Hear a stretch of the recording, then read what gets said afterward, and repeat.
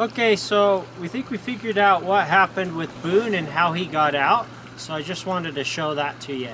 So we had Boon out here playing. If you notice, we made some changes to the fence. So previously we had this tin around the top edge of the fence. This created two problems. Number one problem was that it didn't last. That worked for maybe a year or so. And the wind blowing, obviously this is solid, so it catches in the wind, and it made it over time slowly wear out, and it ripped this tin where we would attach it to the wire. It ripped off, and so that only took about a year to happen. So it wasn't a good design at all if it only lasted, you know, a little over a year. So what we did was we changed from this design to these pipes. And the idea is the mink climbs up the fence, tries to jump over it, but he can't get a hold of anything. And if he jumps, he's got to kind of come out and above. The problem is there was a weakness to the plan. Once the mink gets up on top of here, unlike the tin, they can walk along the top of this once they get on top. So what we think happened was we found a gap right here where the mink could have climbed up the wire and gone inside the pipe. And then from there, travel inside the pipe until they get to the end, where they can then come out, stand on the top of the fence, and jump over. And I'm pretty confident that's how Boon got out. So I got thinking about it. You know, we've had this fence, is so-called mink-proof, and never lost a mink for 4 years. Got me thinking though, you know, mink are just so good at escaping. They are absolute escape artists. And this just goes to show, I mean, you could go 4 years without a problem and then change one thing and they find a way out. So my thought is, rather than just focusing on making this mink-proof, we should also have a contingency plan for when they eventually get out. And that is to have them captured the minute they escape. So across the back of our property and all of our neighbors' properties, there's an irrigation pipe. For us, it's a below the ground pipe. For other neighbors, it's an above the ground ditch. So if you see along here, this is all a buried irrigation pipe. And it goes across our yard, through their yard, and all the way down the street through people's backyards. You see here, this is the neighbor's yard. They have an open ditch. Several neighbors have open ditches. A lot of them have pipes like us. And the mink are going to be very attracted to this corridor because of the pipe, and they're likely to go down these ditches and just travel from yard to yard. So I figure, let's turn lemons into lemonade. So this is a bit of a problem, right? This pipe gives the mink a very easy corridor to just travel very far, very quickly, and get as far away from our house as possible, and possibly get into mischief along the way. But why not turn that lemon into lemonade by using it to capture the mink if they do escape? This is the first place they're likely to go when they get out, and then they're going to run it until they decide to come out. So what we're going to be doing from now on is I purchased some traps that fit perfectly into those pipes so that nothing can go around the trap. They have to go through the trap. It'll be a double door trap, and we'll just leave them permanently set. So anything coming through there gets captured. If by chance, a year from now, or 2 years from now, or 5 years from now, we lose a mink, it'll get caught. So I'm hoping with that contingency plan, having those traps always set, we'll be able to someday prevent a future loss of a future mink. The thing is with mink, it's pretty much impossible to 100% avoid losing them. That's just the fact of life. I don't know anyone who's had mink for very long that hasn't lost one at some point. It doesn't matter where you keep them, what kind of cages you have them in, whether they're a pet that stays locked in the house, or whether they're a hunting animal like mine that get out. The reality is, you can have them very long, you're going to eventually lose one. I've had a few people asking what mink we have, and they want to see an update of the different mink and where they're at and things like that. So this first enclosure here, this is little Mr. Saber. And Saber is coming up on 4 years old, I believe. He is son of Brock and Brock and Rio. These are the enclosures. Each enclosure is a little different. This is the most unique of all the enclosures because it's the only one where we have a natural hollow for the den.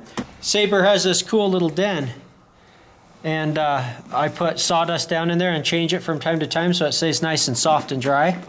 He's going to come up and show us how it works. And pat you on the butt. Let me move out of here. Good job, Saber. And you see he can climb around up here, and it's great exercise and enrichment rather than just having a flat cage. I feel like he's gonna jump on me. Yeah, me too. That's why I backed up. Whoa, back up. He's thinking of climbing up on us. So it's pretty cool, and then you see he's got the pipes he can run around through, and then he's got his little swimming pool that he could swim in. This time of year we don't keep it very deep because it just freezes up, so we don't want it to become a giant frozen block of ice, so we only fill it part of the way. In the summer we fill it up to the top. This is Butcher Boy in his enclosure. So this is how all the enclosures typically are. They've got a little tree to climb leading up to an elevated den, and the purpose behind that is to give them more enrichment, more exercise, and I mean, it's dry up there. They're not gonna, go swimming and then get back in the den and get it wet. But it's really not so much of a practical reason as it's more just for the enrichment of the mink. So they get to climb back up and down, back and forth. This little girl's named Honey Badger. Her dad is Spot and her mom is Rio. And she was born this spring. She was the only kit in her litter. So it wasn't even a litter, it's just a little single baby. It's the first time I've had a female give birth to just one baby. The reason we call her Honey Badger is when she first started growing hair, she was a really funny color. She kind of looked like the color of a honey badger. And then for some reason it just grew out the same way any other mink looks. We'll just let him out. So this is Mr. Crockett, Boon's brother. And he thinks he's gonna go find a rat or something interesting, so he's taking off on us. I'll go grab a piece of meat and call him to come back. Is there a rat over there? No. Crockett, come on! Crockett, come on!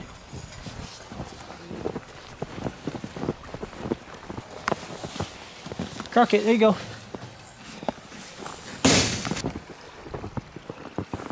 Okay, so here's Houdini.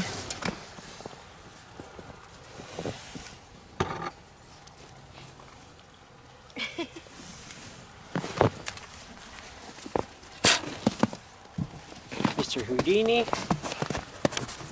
Okay, stay in here.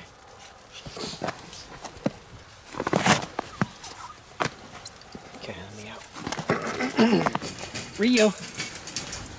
Oh yeah, Rio, you can see her better. The other ones are just so freaking black. Yeah. Rio. So here's Rio. She's bouncing all over the place. Rio. Your little Miss Rio. Over here. I want to see if I can. Yeah, she's just.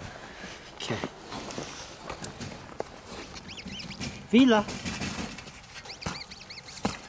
Come on.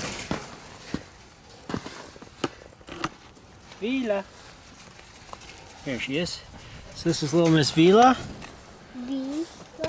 And then... They look so cute in their winter coats. And then this is little Miss Ikisabe. She's the meanest mink I have by far. She will eat you any chance she gets.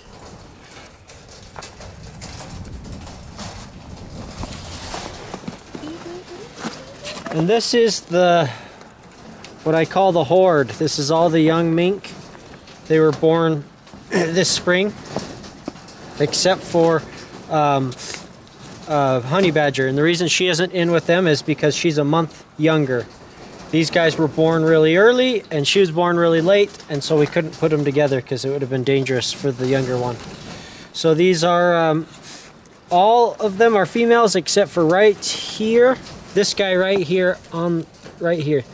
And he's the only one with a name. I've named him Sherlock because he's a very clever mink and has a really cool personality. The other ones I haven't named yet, but these are all his sisters. And they're out of Vila, and their father is Crockett. I'm going to be putting some special effort and attention into Mr. Sherlock here and see what he's like. Get him out hunting a bunch and see how good he is, because I really like him. He's really quick, really athletic, and super smart. Isn't he the smallest male mink you've had too? Oh, he's also the smallest male that I will have ever had the chance to hunt with. It'll be interesting to see what such a small male can do. So this is Spot in his enclosure.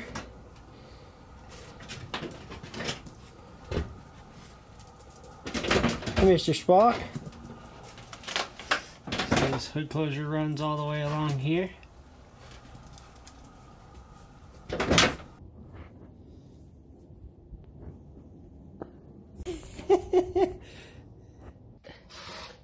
What are you doing, you cute little guys? All snuggle up in your bed. Look at this girl working hard. So proud of this girl, working so hard. You cleaned all of them. All of them. You did? You cleaned all of them, didn't you? You cleaned all the cages while Daddy worked on the cages. You cleaned them, huh? You're such a hard worker. Oh, there's a little bit more. Oh, look, the poop. Mink just added some for you to clean. So I actually put one bed up high and one bed down low, because I had one bed there and one bed there, and for some reason they were sleeping in one and pooping in the other, and it was really gross. So mink are lazy. When they want to go poop, they go as close to their bed as they can, so they don't have to, they get out of bed, go to the bathroom, and go back. But so they ended up just climbing across that branch across and then going poop over there and then climbing back instead of climbing down.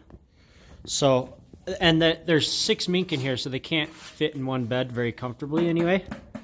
So I gave them one bed on the ground so that they wouldn't poop in it. Is she helping you clean, Olive? She's helping. Isn't she cute? I love this litter. They're such a nice, confident group of mink. Where is she going in there? She's like, what you got here? She's like, pat her on the butt. Pat. Ooh, did I startle you? But see, she's startled, then she's right back at it. She's not scared at all. You're so cute. Okay, are we all done? Looks like we're all done.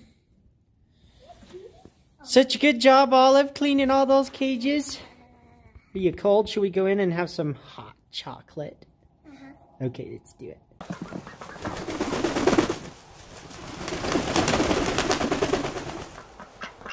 So these are little ducks. And this colorful one here, that's Mr. Ping. And he's, as I predicted, grown up to look just like any other wild male mallard. We have here some greens from Maggie's tank, and they love eating them. So we're gonna go put them in their little pool so they could eat these greens. You see, they're trying to eat it through the plastic. Ducky, ducky, ducky. Ducky, ducky, ducky.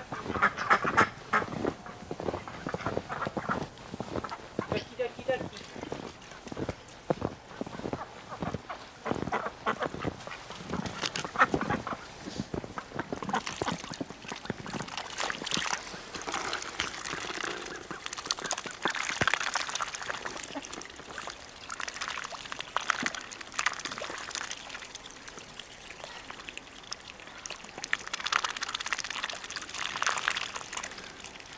I'm so happy that the plants that I grow go to good use. Yeah, they absolutely love it. That little tank just like blooms. Yeah, so great.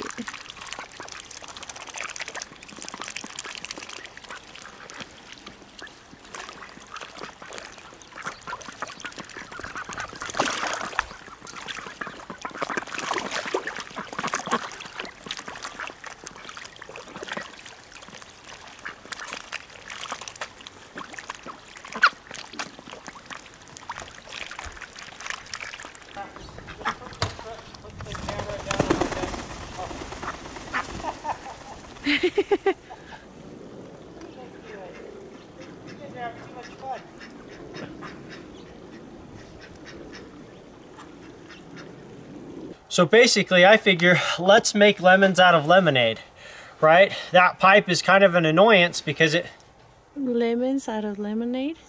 Don't you mean make lemonade out of lemons? Lemons... Okay.